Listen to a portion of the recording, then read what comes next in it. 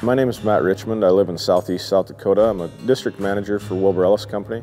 Wilbur-Ellis is a family-owned ag retail company based across the entire United States, about 150 retail locations. Wilbur-Ellis has been heavily involved in technology for a lot of years.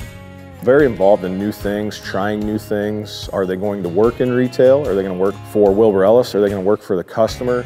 Always believe that we're on the cutting edge, and we're there to explore the new technologies and make sure we're providing the right things for our customers.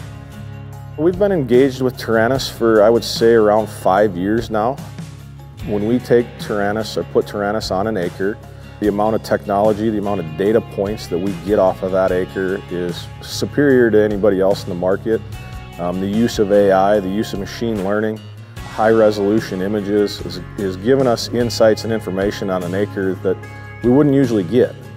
The human touch is important. Boots on the ground are very, very valuable. But the use of Taranis is allowing us to be more efficient in the boots on the ground. It's showing us where we potentially have problems so we can pinpoint those, then go out with boots on the ground and really understand what's going on. The biggest thing I would want our customers to know is truly what's the value of having that granular of information on a per acre basis across every one of your acres. A human does not have the time to stop every acre and make an observation every acre. So we have to figure out how to merge the human effect, the boots on the ground effect with technology to make it all that much better and more efficient. We pride ourselves on being a chosen provider, being a true partner in an operation.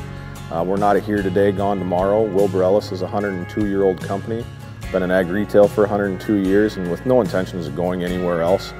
So that's our big value, just really partnering with the customer and helping to drive their operation's profitability as well as Wilbur-Ellis's at the end of the day.